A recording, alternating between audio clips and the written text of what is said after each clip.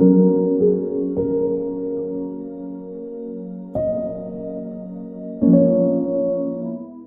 of Christ, brothers and sisters, and welcome to our Lenten journey. I trust that you and your families are doing well. Today we're going to talk about the power of the cross of Jesus Christ. And taking a little back from the cross, just back in history, we see the year 312 AD as a historical moment for the Roman Empire. Constantine the Great, as we know, was marching to meet his opponent Maximus, who had an army twice the size of his. He was nervous, aware of the great strength of that army.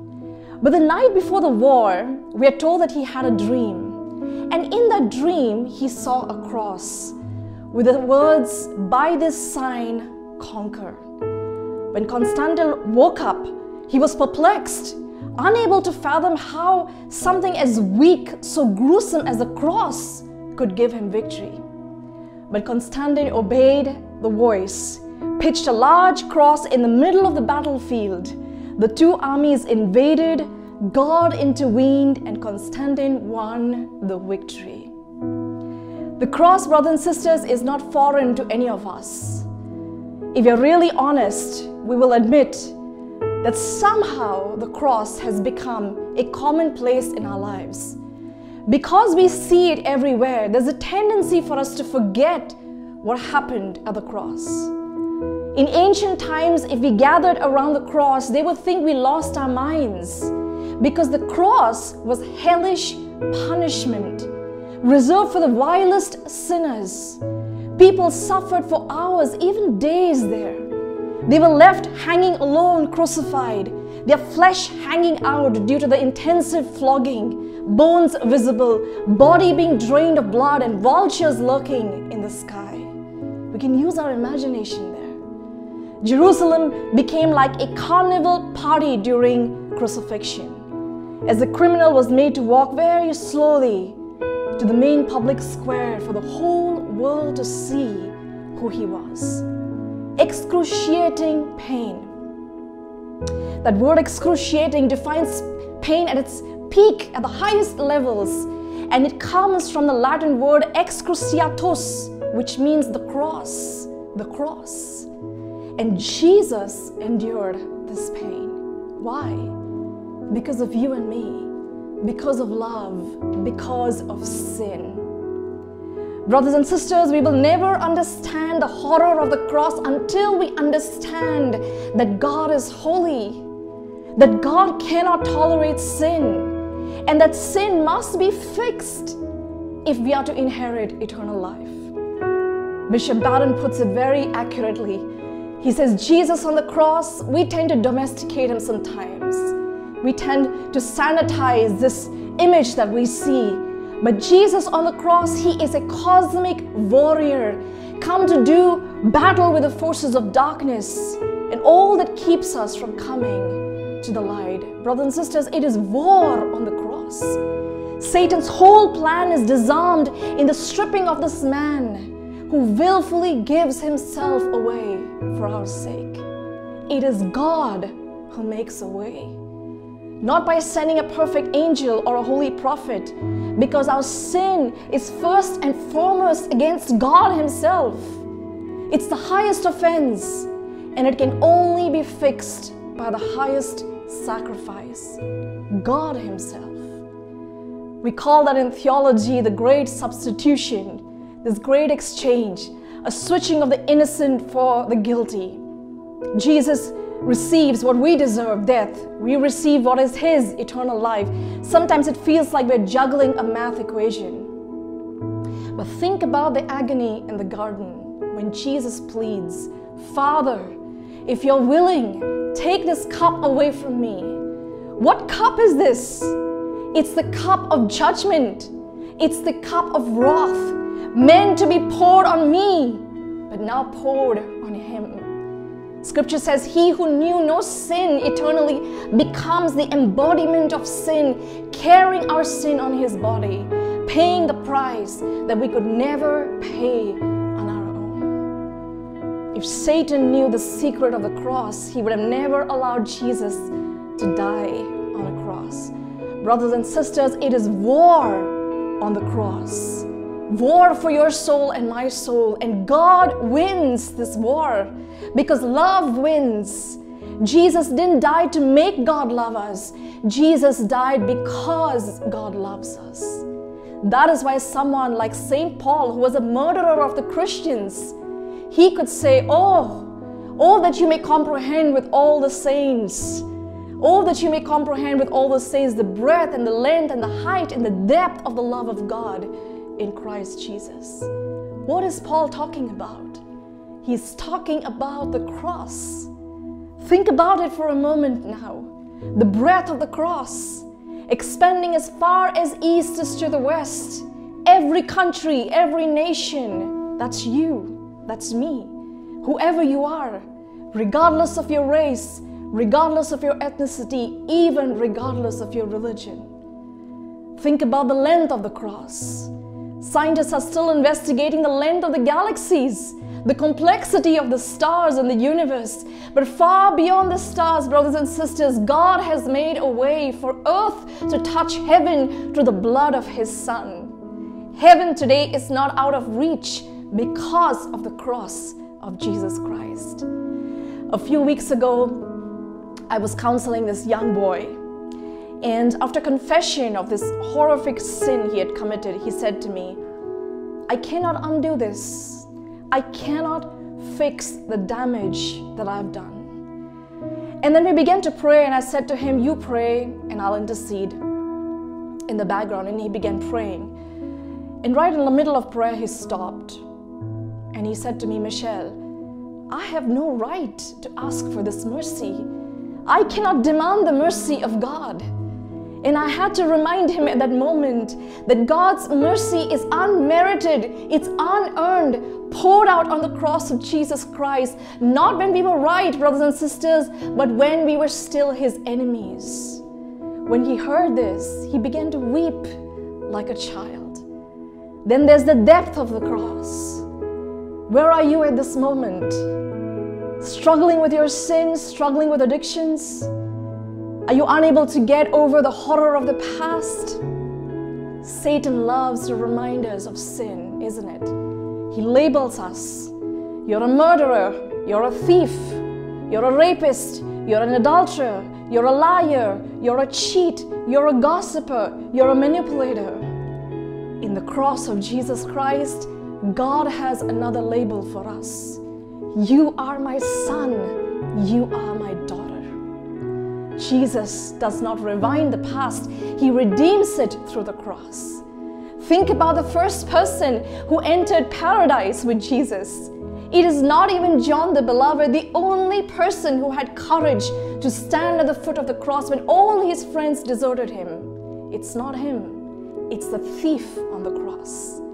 If only, brothers and sisters, we have the courage, like the thief, to utter the same words. Jesus, remember me.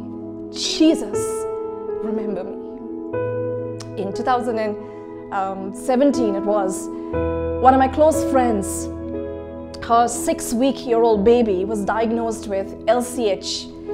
LCH is a very rare sickness. It's not directly into the category of cancer, but has got a lot of correlation with cancer. A very rare sickness occurring in 1 out of 200,000 babies. The survival rate is about 50%. And this child, just 1 month into the vaccination, post that, endured multiple surgeries, 25 chemo sessions, constant poking of needle in a day, losing his hair, and the list goes on. And sleep and food and rest and normal life was non-existent for my friend. And one day, just beaten down by the sheer utter exhaustion of suffering, she spoke to me and she just broke down and she said to me, Mish, I'm begging God to give me this suffering. I will take it. I will take it any day because I cannot bear to see my son suffering. On Good Friday, we see another parent looking at the tortured body of his son, gasping for breath.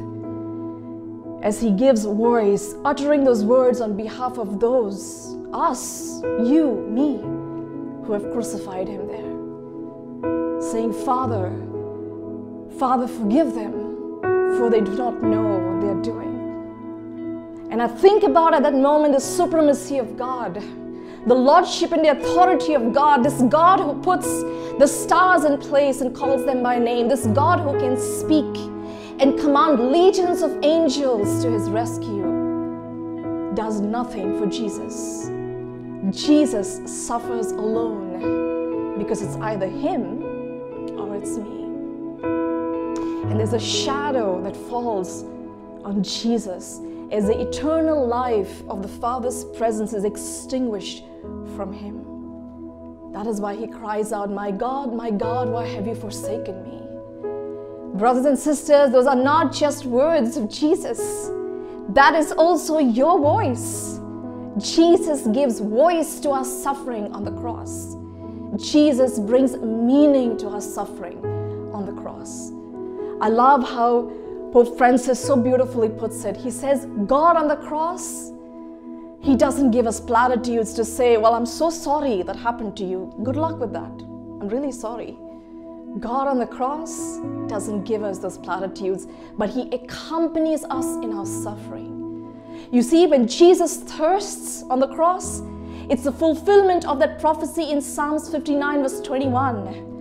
Even though his throat is parched with thirst, he refuses that vinegar. Why? Because that vinegar acts as a sedative. Jesus wanted to feel the totality of pain. Why? So that there could never be a moment in our life, brothers and sisters, where we can come and say, God, you are absent in my pain. You don't understand my pain. On the cross, Jesus represents you. Jesus represents me.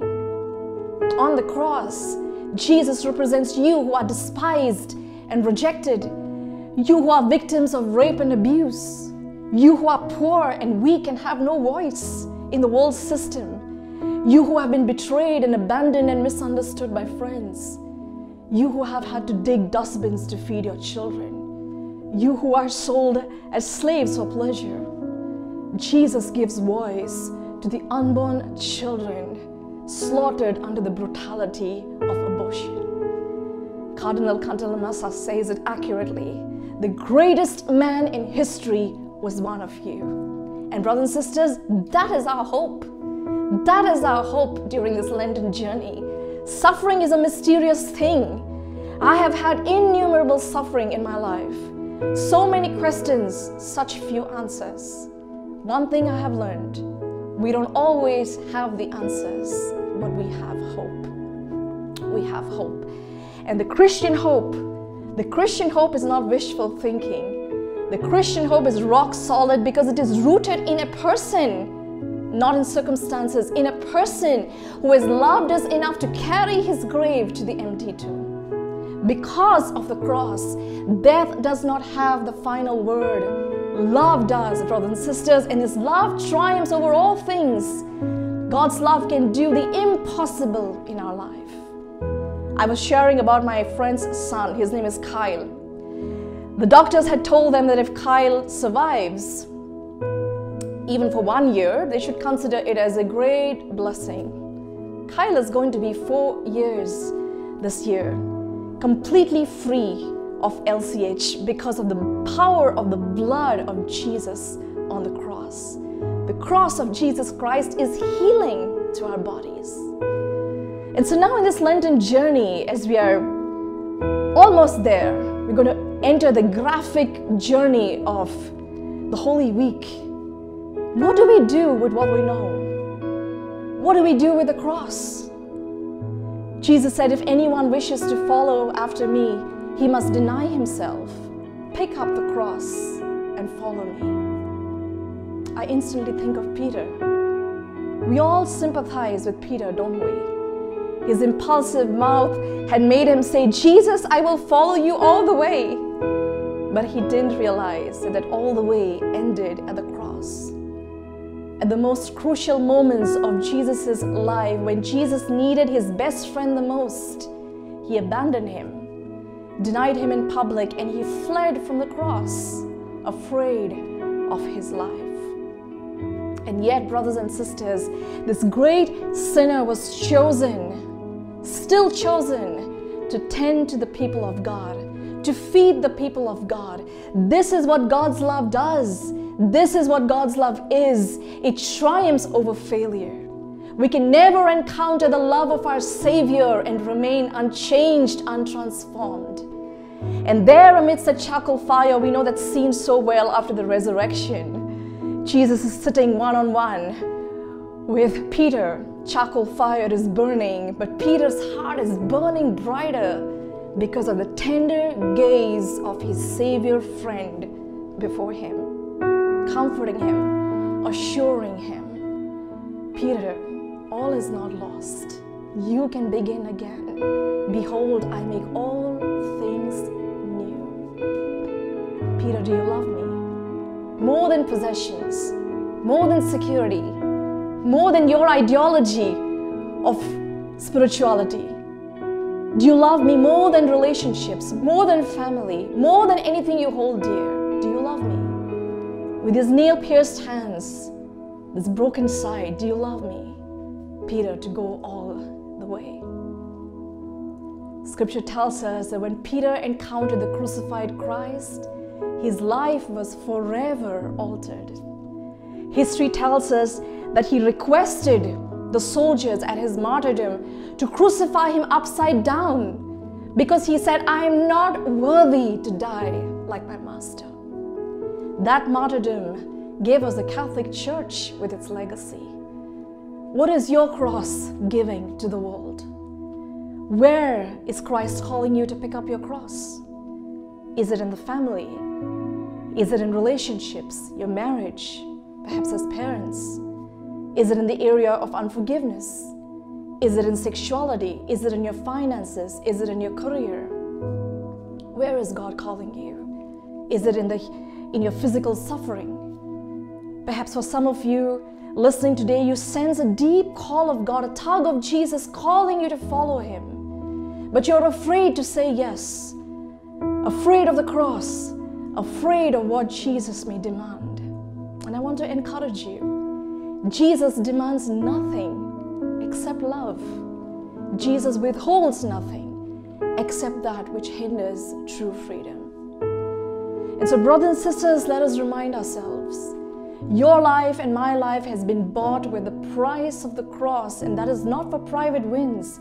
Christianity is not for private consumption. You are the light of the world and the salt of the earth. And the power of the cross in your life, the witness of the cross in your life is important because that witness is needed in this world. Your family needs that witness. Your schools and campuses need that witness. Your organizations need that witness. The church needs that witness. Your neighbors need that witness. The world needs that witness. And so don't be afraid. Don't be afraid. Jesus takes nothing from us. He can only give. And so I invite you right now to make that choice wherever you are. Accept Jesus as Lord and Savior and say, Lord, I give you my life. I don't understand. I'm afraid of the cross, but I give you my life at this moment. So come to the cross. Don't be afraid. The power of the Holy Spirit helps us to come. He helps us to sustain the tragic circumstances of our life and to follow the cross of Jesus. And so come to the cross today. This is your place of victory, brothers and sisters. Come to that cross. Come to that cross. Amen. God bless.